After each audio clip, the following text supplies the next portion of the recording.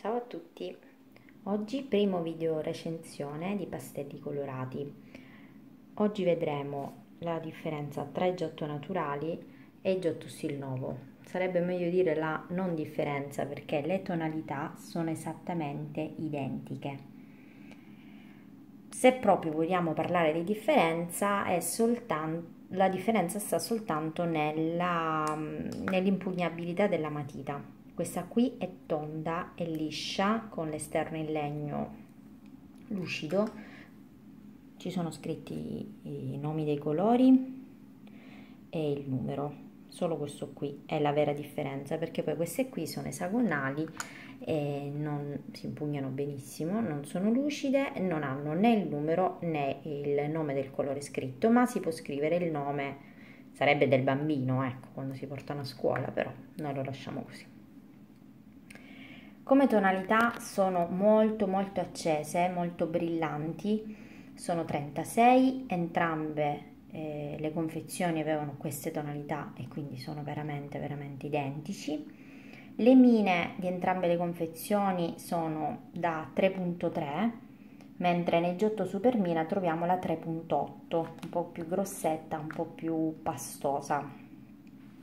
Tutte le prove di colori ve le farò vedere qui sul mio quadernetto dei colori.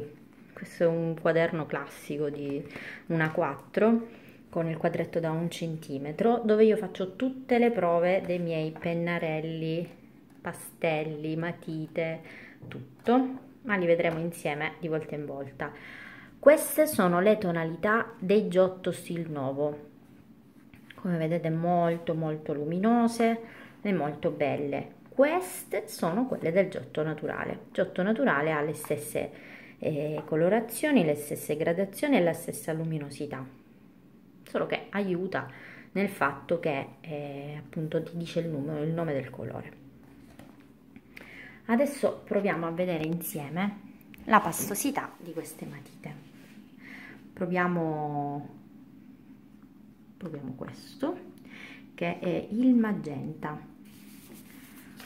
Qui abbiamo un foglio A4 semplicissimo da fotocopia, quindi 80 grammi.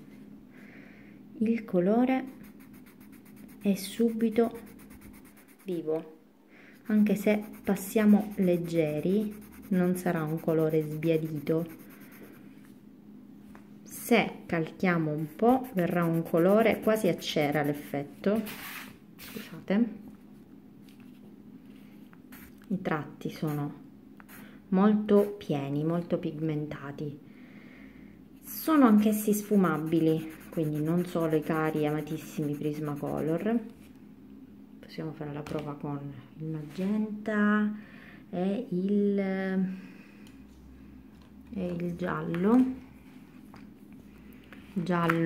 Questo è il giallo classico, quindi anche questo qui con una lievissima pressione colora bene, una pressione media colora in modo eccellente e una pressione più viva dà proprio l'effetto a cera. Proviamo un po' a sfumare. Non si accavallano in maniera perfetta i colori, o forse non sono io estremamente brava ad accavallarli. Si mischiano ma non si accavallano. Facciamo la prova con il blender. Ecco qui, questo qui è il blender della Caran d'Ache.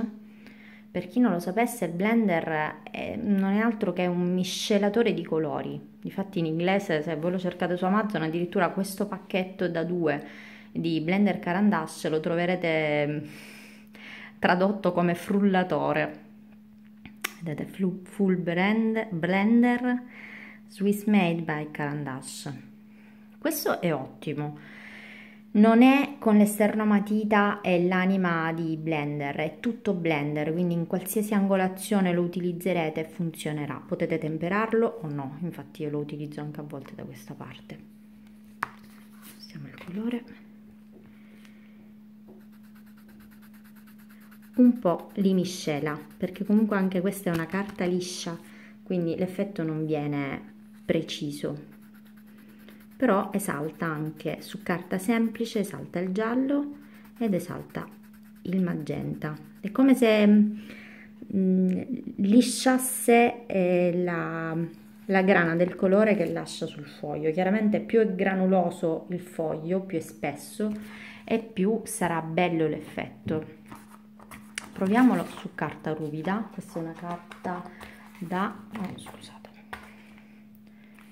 i guai delle unghiette corte. Questa è una carta da 200 grammi, se non sbaglio, 180 grammi, e l'effetto è già un po' diverso. Vedete, lascia più buchetti. Questo non significa che colora peggio, ma che appunto, essendo il foglio più granuloso, raccoglie un po' più colore e lo rigetterà fuori in maniera diversa. Vediamo se qui riusciamo a sfumarli meglio.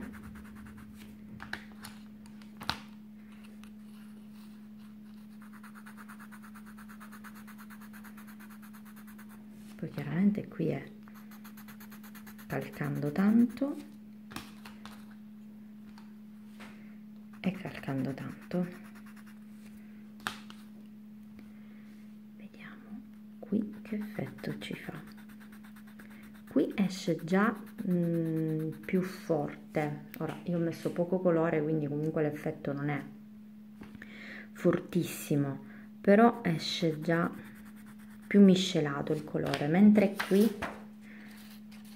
rimanevano le tracce dell'uno e dell'altro. Qui si miscelano un po' meglio. Adesso sono delle prove fatte molto così, vi ripeto, io non sono un artista, quindi non sono molto tecnica nelle spiegazioni, però ecco, anche quando coloro i miei libri mi piace fare qualche sfumatura, qualche effetto un po' più caruccio. Sto imparando, quindi vedo tanti tutorial anch'io e mi piace provare. Non so se riusciremo a fare qualcosa.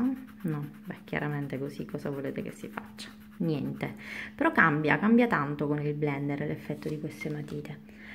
Proverò anche qualcuna di queste per farvi vedere proprio che l'effetto, anzi vi provo sempre il magenta, il giallo. Questo è, come vedete, è quello dello Stilnovo, identico. Il tratto è assolutamente preciso a quello del Giotto Naturale, quindi per acquistarli dovete semplicemente scegliere il packaging, diciamo così, della matita, perché poi come tutto, come usabilità della matita, come colore, come tutto è identico. Sono molto belli, cioè io li prenderei anche proprio per collezione. Poi ieri sono stata allo SME, in quel gruppo che dicevo che a quanto ho capito è solo qui nell'Italia del nord, e non vuole essere discriminatoria questa cosa, perché io sono siciliana e ahimè quando scendo dai miei, o comunque prima quando vivevo giù in Sicilia, non trovavo questa meraviglia di assortimento che ha lo SME. E ieri allo SME ho visto che il pacchetto di Giotto Stilnovo da 36 lo vendevano 6,90 €. Niente, considerando che io in offerta queste le avevo trovate 7,90 €, ma perché era il vecchio pacchetto, quindi la vecchia grafica di pacchetto, e quindi lo stavano svendendo 2 anni fa questo, e quindi 6,90 € come prezzo di vendita normale è davvero pochissimo. Comunque per dei pastelli che valgono tanto, sono molto resistenti, perché avendo questa mina così grossa